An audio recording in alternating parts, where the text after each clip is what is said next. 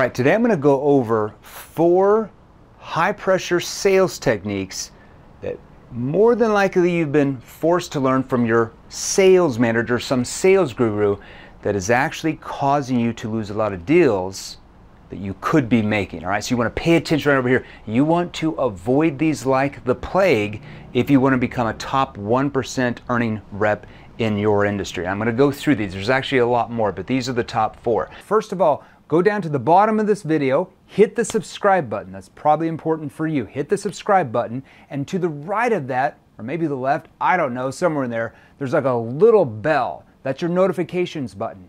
Hit the notifications button as well so you get notified by YouTube every time I post a new training video, which I typically do 2 to 4 times a week.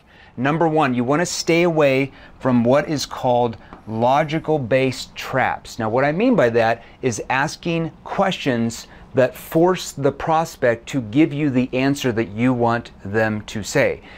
I hate to say this, your prospects are not dumb. They know when you're trying to force them to say what you want them to say to actually close them. Those are manipulative questions, all right? So like I said, you don't want to ask questions that force them to say the answer that you want. Most of them know what you're trying to do, okay? Now, if you do have some prospects that still buy, because you're going to lose a lot of people because it's going to trigger a lot of sales resistance, but let's say that you push and pressure and force them to say what you want them to say, the problem that you're going to have is you're going to have a lot of them that will cancel after you leave, okay? They'll want a refund or they will charge back. So if you're having quite a bit of cancels, you know, there's companies that we train, let's say if you sold solar or roofing, that they would make a sale and then 50% of them would actually cancel before it ever got installed. That's because they've been forced to use logical-based trap manipulative questions that put a lot of high pressure on the prospect. So when you leave, they just cancel because you're not there anymore, right? They can cancel anytime they want. Now, trying to get them to say yes 7 to 10 times, and if you do that, they're going to have a 71% chance more likely they're going to buy. Have you ever heard that? Do you know where that came from? What study have you read that actually proves that that's true? Because every single sales book says that, but where did it come from? What study? What behavioral scientist has showed that? You know, when I did research on that, there is none. I actually did that back in college with my behavioral scientist. We actually looked that up. There's literally no study that says this. None anywhere. Do you know where it came from? A sales training company back in the 1950s wrote it in a book because they did a study on it. A company that trains that did their own study that was proven right. I don't know, but it could be a little bit biased there, right? There's literally nothing that says that this is true. And I'm going to show you what I mean by this, all right? Typically, when you use manipulative questions that force them to give you the answer you want, you're going to trigger a lot of sales resistance, which causes the prospect to emotionally shut down and stay surface level. And as you know, if your prospect stays surface level, and when you ask questions and they give you vague, generalized answers, how many of those actually buy at the end? Very few. That's why you're having to play the numbers game, whereas you could be playing the skills game. I'll talk about that in a second. Now, manipulative questions like that, you're forcing them to answer whichever way, like an answer that's good for you. John, do you want the red one or the blue one? You don't even ask them if they want it or what their thoughts are or how they feel it's going to help them. You just say, do you want the red one or the blue one? Do you want to take delivery Monday at 1 or Tuesday at 2? Like, you're literally forcing them to choose what you want them to say. Most people will push back. Now, if they say, oh, I want the red one, that means that they had already decided to buy a long time before based on your conversation. It's not like they decided to buy just because you asked them that manipulative question. Because when you ask them a lot of this, they'll say, oh, I didn't say I'm ready to buy, or oh, I need some time to think it over, or I need to talk with my spouse. So be careful of those type of manipulative questions, or forcing them like obvious questions, like rhetorical questions where you know the answer. Like, well, you want to make more money, right? Or you want to scale your business, right? If you sold business consulting that helps business owners scale, or let's say if you sold solar, I mean, you want to save money on your electric bill, right, John? Well, of course I do, duh. See, that's what they think. They emotionally shut down. Or let's say if you sold life insurance, I mean, you want to protect your family when you pass away, right, Mary? Okay, that's an obvious answer. Like, you're forcing them to say what you want them to say. Prospects feel manipulated when you use those techniques. So instead, you want to know what to do, you might want to watch here, right? So instead of getting them to say yes, like, are you open to having a conversation, which is not bad, I'm going to show you how to get them to say no, which leads them to say yes when you're closing, okay? So I might say, instead of saying, are you open to XYZ, I might say, are you opposed to having a conversation around that? Are you opposed to looking at that maybe differently than what you have in the past? Opposed, it's hard for the prospect to say, yes, I'm opposed, okay? They'll be like, no, I'm not opposed. What do you have? Or, no, I'm not opposed. What's on your mind? So sometimes no, getting them to say no is way better than getting them to say yes, because no leads to the ultimate yes, which is buying what you're offering, all right? Instead of saying, do you want the red one or the green one when you're trying to close or some type of option close, you might lean in and say, do you feel like this could be the answer for you? Now, feel is the key word. Don't say think. That puts them into left brain logical based thinking. You want them to right brain emotional based thinking. Do you feel like this could be the answer for you? Notice that verbal pause. Now, they're either going to say, yes, I do, or they're going to say, I do, but, and then they tell you the real concern, which I'm okay with either of those. At least they tell me the real concern. I'm not forcing them. Because if I say, do you want the red one or the blue one? Well, I didn't say I was ready to buy yet. Now you've triggered sales resistance, okay? But by just me relanguaging it, where I'm asking more of an open, like this type of question, do you feel like this could be the answer for you? Okay, and don't trigger any sales resistance. They'll say, yeah, I do, but I don't have the money. Or, yeah, I do, but I need some time to think it over. At least I don't trigger sales resistance, because if I trigger sales resistance and they emotionally shut down, way harder to help them overcome it. But if they tell me the real concern without me triggering sales resistance, their guard's still down, and now it's easier, way easier to help them overcome that. There's a lot more to that. I'm just giving over on that one. Now this one's really important. You want to pay attention to this one. Setting an agenda. How many have you, you've been taught that, right? You got to set the agenda at the beginning of the call to force them to either say yes or no.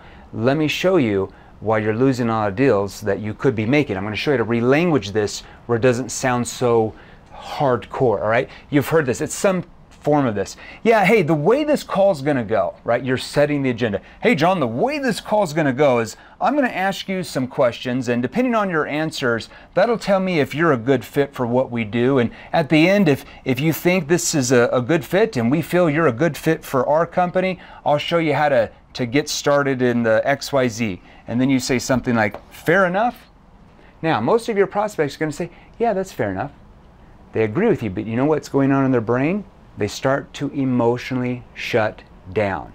They stay surface level, and you're going to notice when you start asking questions, they give you vague, generalized answers, and then you get a lot of objections still at the end. They still say, I need to think it over. I need to talk to my spouse. I need to talk with the board. I need to talk with my department head if you sold B2B. Because the reason why, do you know why they stay surface level and emotionally shut down? Because they feel like if they're going to answer your questions truthfully and open up to you emotionally, that you're going to use that against them to try to hard close them at the end. Because you're doing this so early in the conversation, you don't really have much trust or credibility 2 or 3 minutes in when you're trying to set an agenda, all right?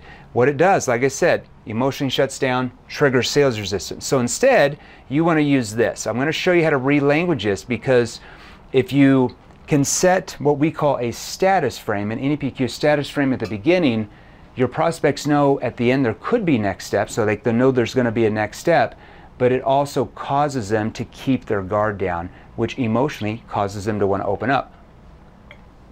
So let me show you. I'm going to show you the tone, how to use this. Yeah, and John, this call is really more for us. Say us instead of me or my or I. You want to be us focused or we focused, all right? Yeah, this call is really more for us to find out kind of more about what you're using for XYZ, and I would say, you know, what you're using for XYZ and the results you're getting from that compared to maybe where you're wanting it to be, to kind of see what the gap looks like. And then, you know, towards the end of the call, if you feel that, hey, this might be what you're looking for, we can talk about possible next steps. Would that help you? Now, look at what I did there. It's basically setting an agenda. We call it a status frame, but it's more neutral. It's not so assumptive. It's not pushy or posturing. We're more neutral, so it keeps our guard down. Now, depending on what you sell, this is just generic here. Okay, did you see my hands? Kind of what you're using for XYZ, the results you're getting from that. Notice how I have my hands here compared to where you're wanting to be, so we can see what that gap looks like. See how I just created a gap visually in their mind? Even if I'm on the phone, I'm doing that with my hands because it affects my tonality. My body language affects my tonality, all right? And then look at here. Then at the end, if you feel, notice feel, not think. We want to keep them in emotional based thinking. If you feel that this might be is a neutral word, okay? Because if I said, if you feel this is what you're looking for, I'm going to show you how to sign up. A lot of people are like, well, I'm not necessarily ready to buy after this, but let's see what you have. You'll trigger a lot of A-type personalities that will do that. But if I say that this might be what you're looking for, we can talk about possible next steps. Would that help you? No one is ever going to say, no, it would not help me to talk about possible next steps. See, it's all neutral. I will never trigger any sales resistance by setting this type of frame with any type of personality. Notice how I said that then. Would that help you? That's a curious tone. We're going to talk about your tone here in just a second, one of the most important principles. Now, the next one, we see this a lot. Hardcore pressure techniques that a lot of you have been forced to learn that you think works because you make a sale here and there, so it's kind of like golf. You suck at 17 holes, but then you hit that one hole and you're like, oh, I'm kind of good at golf. You just got lucky, all right? Every blind squirrel eventually finds a nut, as my good friend Brian Tracy would say. So you use a lot of assumptive languaging too early in the conversation. Now, we can use some assumptive languaging more towards the end when we built a huge gap. We have more trust, we have more credibility. You start assuming too early, you're going to trigger massive sales resistance in a lot of prospects, all right?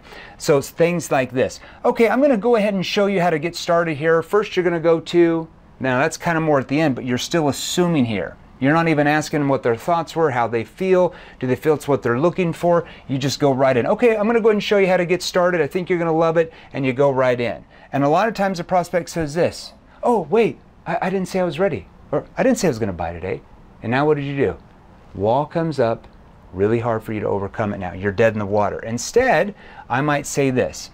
Okay, so good first call. Let's say if I'm in B2B sales and well, actually, no, let's just do this. Okay, so good first call. It looks like we covered the basis of what you were looking for in XYZ. Really, the next step would be, you go over the next steps, A and B and C, here's how you pay, blah, blah, blah. And then at the end, would that be appropriate? Would that be appropriate? See how neutral that is? Would that be appropriate? Would that help you if we did that for you? Okay, that's neutral languaging. Even if they say, well, you know, I'm not sure, I just need some time, it doesn't trigger sales resistance, and they tell me their real concern, and now I can help them overcome it because I didn't cause a huge wall to be built up that now I have to tear down. Just makes selling way more easier and way more profitable for you. You make a lot more sales, all right? More to that in a second, all right? Here's some more examples here. Prospect, you know, Mary told me you guys are great and you can help us with, let's say you get a referral, okay? The prospect calls you and they're excited to talk to you and you start getting really excited. And then have you ever noticed that then they just don't buy sometimes? Like you get a prospect or a referral calls you, they're all excited, like you help my friend, blah, blah, blah, and they start talking and you get really excited and you kind of go into telling them what you do and they're like, oh, that sounds good, but I need some time to think about it. And then it's over and you're like, what? I thought this was a done deal.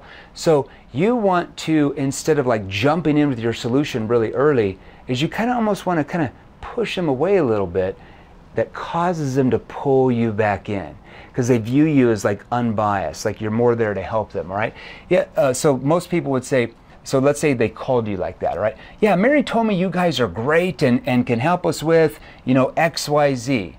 And most sales reps will be like, oh yeah, awesome. Let me show you how we can do that for you. You're really gonna love this. Like, in fact, Mary loved it. And then you go into it, you win some of those, but then some you end up losing. You're like wondering why. So instead, you wanna kind of push back a little bit. They said, oh, you know, I'm really excited to talk to you. Mary said you could help us with X, Y, Z. You helped her with, and then I might say, well, yeah, possibly. And you know, just because, you know, we were the right fit for her doesn't necessarily mean that it's going to be the best thing for you. I'd have to understand more about And then I start going into my questions. Yeah, possibly. So let's say if they're like, yeah, we really want to work with a huge company that has your track record. Let's say you get a referral like that from just a random prospect, and you're a big company that has a big track record. Well, possibly. Just because we're a big company with a really successful track record doesn't necessarily mean that it's the best possible solution for you. I'd have to find out a little bit more about what you're kind of looking to do, and then I can go over some things that we could possibly do for you. Would that help you? See, it's kind of like I pushed them back a little bit, and you know what that does to them? They're like pulling you back in, okay? Because now they don't view you as like a salesperson trying to sell them something. They view you more as like an expert, because experts don't need tons of clients. They already have tons of clients. They don't need your business. You're coming to them, right? Like, you're the expert. The prospect's coming to you. The prospect has the problems. You have the solution to solve those. So you kind of push them back. Well, just because we're a huge company with that track record doesn't necessarily that's always the best move for you. I'd have to know a little bit more about, and you're going to watch them, their guard goes down completely, and they're like, come back to me, I want you to help, all right? So let's keep going here. I'm going to show you a few more things, all right? This is one of the most important. You probably don't know that a high pressure tactic is the way you're using your tone. Because you're so excited when you start talking to a prospect, you're so enthusiastic. Now, does that mean you shouldn't be excited about what you sell? No. But keep it to yourself. Keep it more internal rather than external, where you're like really enthusiastic, like the used car salesman that runs out there, I'm so excited you came in. What do you do when a really excited salesperson approaches you? Your guard goes up, right? Because you feel like they're just trying to close you or sell you. Now, if you're doing that to salespeople, can you imagine what your prospects are doing to you because you were taught this? So your tonality is too excited, all right? I'm so excited that you're on this call with us today. I know we can help you with XYZ. You're really going to like our services. And your tone is like a high-pitched tone. Okay, you don't want to do that, because when you have a high-pitched tone, that communicates to your prospect, that actually triggers fight or flight. It like goes into the reptilian part of the brain. They hear that type of high-pitched sound, and they're built in to like protect themselves emotionally from salespeople. Like for decades they've been sold to all the time, marketing messages, salespeople are always trying to sell them, and most of them sound really, really excited. I don't mean be boring, but you want to be neutral, like right in the middle, like an expert would, collective confidence, all right? So you don't want to trigger fight or flight mode. So here's the different tones that you would use, all right? And I'm going to show you this. Let me get a drink of water here. All right. Now, there's certain questions you're going to ask that you need to ask more of a curious tone. Okay, I'll just give you an example here. Now, this would be what's called considered a NEPQ connection question. Takes the focus off you, puts it on your prospect. Now, Mary, when you were talking to my associate, John, what did you guys go over that really caused you to, want to look into this more? John, when you were talking with my associate, Mary, what was it that you guys went over that really cause you to want to look into this more? See, that's a curious tone, and your prospect interprets your tone. So the way your prospect interprets the meaning behind your questions is by your tone. That's the first thing the brain hears, not the words you're saying, but the tonality. That's how they interpret the meaning behind everything you're asking. Now, there's also a confused tone. Let's say the prospect says, hey, I just really need some time to think it over. You can lean in a confused tone and say, think it over? Think it over? See, I'm acting confused, like I'm not understanding. Now, do you know what that does? Well, the reason why I want to think it over is it's a big decision. Big decision? Yeah, it's just a lot of money. See how I can just literally repeat back the word in a confused tone and the prospect starts to open up? That's a way to clarify what they mean to find out the real concern. That's a whole nother term, but that's a confused tone. Now, we can also use a challenging or skeptical tone. This is called an NEPQ consequence question. Well, what are the consequences if you guys don't do anything about this? Now, we're not going to ask consequence questions the first 2 minutes of a conversation because you don't have much trust or credibility. But 3/4 of the way into that conversation or sales process, we can challenge them more because we have more trust. We've built a gap. We have more credibility. What are the ramifications if your company keeps ignoring XYZ issue? See, that's a challenging tone, all right? And then we have a concern tone, a tone that shows more empathy. Let's say that you've talked to this prospect several times, they're just not moving forward. You can't help them overcome their objections. You can lean in, put your hand on your chest. It's a body language technique that signifies your concern for them. Okay, I'll teach you that in another training. Mary, what's really holding you back from moving forward so that you can? And then you're going to repeat back what they said they wanted. Let's say if you sold solar, for example, trained tens of thousands in that space too. Mary, what's really holding you back from moving forward so you're not forced to keep paying the rate hikes? See what I did? I put in the negative consequence. Let's say if you sold life insurance. Cindy, what's really holding you back from moving forward so you can financially protect your kids when you do pass away? Or I could even shorten it. What's really holding you back from moving forward? See, that's a concerned tone. All right, concerned tone, very important. All right, hope that helped you. You want to avoid those 4 high pressure sales techniques at all cost. I showed you a little bit about what to do instead. Make sure you subscribe to this channel. We're going to go through a lot more in different training videos. And if you want to start getting more hors d'oeuvres, even more nibbles, make sure you go to our Facebook group, salesrevolution.pro. You're welcome for that one. Join our free Facebook group. Go to www.salesrevolution.pro. We should have a link on here somewhere, salesrevolution.pro.